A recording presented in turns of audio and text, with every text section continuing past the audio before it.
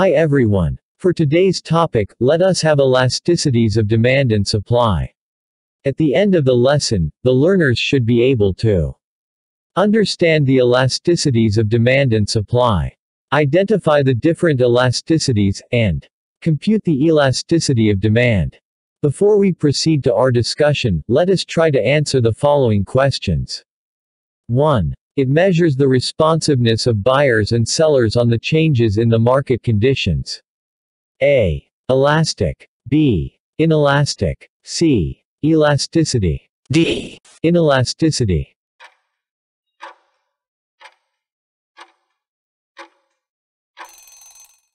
The answer is C. Elasticity.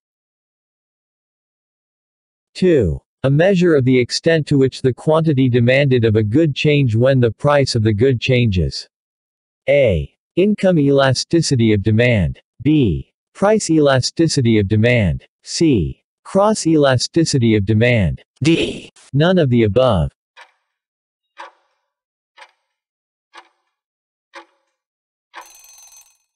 The answer is B. Price elasticity of demand.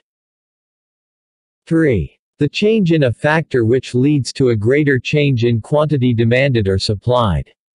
A. Elastic. B. Inelastic. C. Unitary elastic. D. None of the above.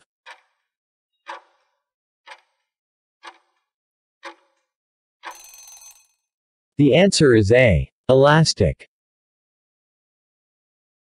4. It measures how the quantity demanded changes as consumers' income changes. A. Cross elasticity of demand. B. Budget elasticity of demand. C. Income elasticity of demand. D. Price elasticity of demand.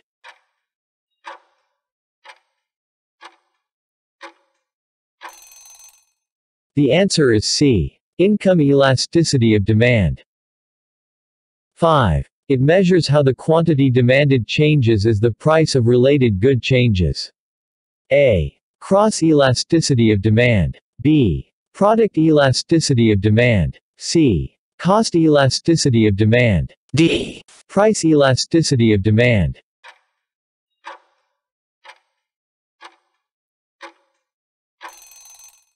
The answer is A. Cross elasticity of demand. Let us check if you still remember our lesson last time. Differentiate the two price controls, price ceiling and price floor, by answering the guide questions.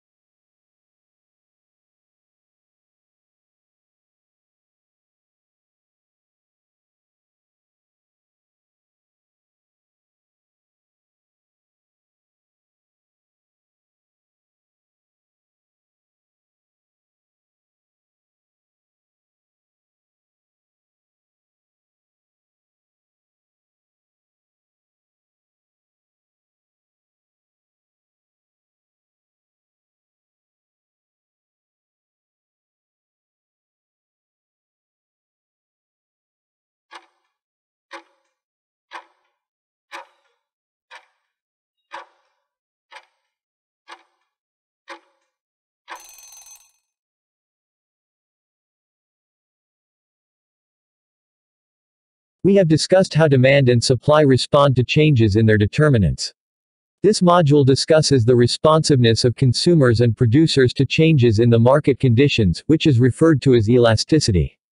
Elasticity is a measure of a variable's sensitivity to a change in another variable. Most commonly, this sensitivity is the change in price relative to changes in other factors. The coefficient of elasticity is the number obtained when the percentage change in demand or supply is divided by the percentage change in the determinant. To determine the responsiveness of consumers and producers to a change in an economic factor, we have to compute the coefficient of elasticity and analyze its value. The computed coefficient sets the degree of responsiveness and can be analyzed through the classifications of elasticity. Elastic. A change in a determinant will lead to a proportionately greater change in demand or supply. The absolute value of the coefficient of elasticity is greater than 1. For example, the price of milk tea increases by 10%, and as a result the quantity demanded goes down by 15%, then we can say that the demand for milk tea is elastic.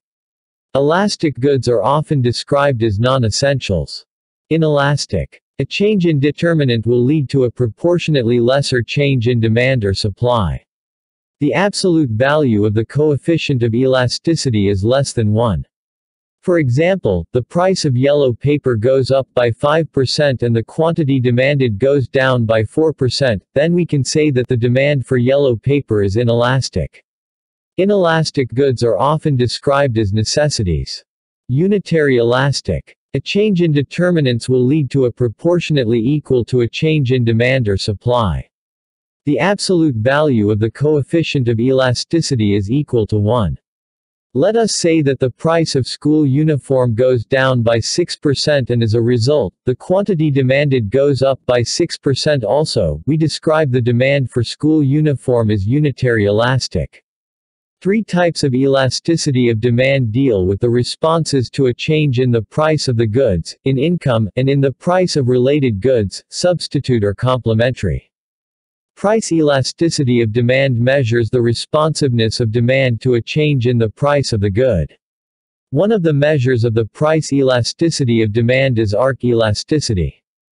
The value of arc elasticity is computed by choosing 2 points on the demand curve and comparing the percentage changes in the quantity and the price on those 2 points. We can compute the coefficient using the following formula, where Q1 equals old quantity demanded, Q2 equals new quantity demanded, P1 equals old price, P2 equals new price. The computed coefficient normally has a negative value. It signifies the inverse relationship of the quantity demanded and the price. Hence, we need to take the absolute value of the coefficient to reflect its degree of responsiveness. When the price is greater than 1, it implies that the demand is elastic since the percentage of change in the quantity demand is greater than the percentage change in the price. We can say that the good is non-essential to consumers. Kevin used to buy snacks outside the school during dismissal. He munched 15 burgers for 20 pesos. After a month, the price of burgers rose to 25 pesos due to the increase in the price of LPG. Right now Kevin can consume 5 burgers. Where Q1 equals 15, Q2 equals 5, P1 equals 20, P2 equals 25. Substitute the values in the formula. So we have 5 minus 15, over 15 plus 5 over 2, divided by 25 minus 20 over 20 plus 25 over 2. The value of elasticity of demand is negative 4.5. Since the value of the coefficient is usually negative, get the absolute value and determine the degree of elasticity. If the value is greater than 1, that is elastic. If the value is less than 1, that is inelastic. If the value is equal to 1, that is unitary. This case, the burger is elastic. Income elasticity of demand measures how the quantity demanded changes as consumer income changes. Income elasticity of demand is equal to percentage change in quantity demanded over percentage change in income. A positive coefficient implies that the good demanded is normal good, while a negative coefficient implies inferior good.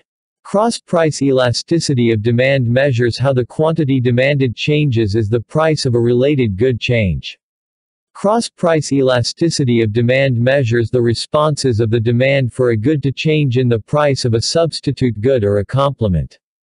The price elasticity of supply is the measure of the responsiveness in quantity supplied to a change in price for a specific good.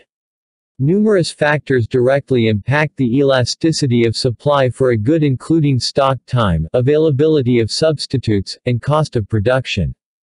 The state of these factors for a particular good will determine if the price elasticity of supply is elastic or inelastic in regard to a change in price.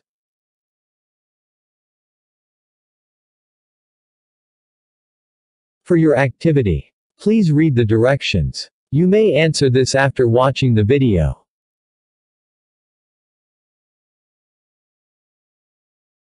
To summarize what you have learned in the lesson, answer the following questions.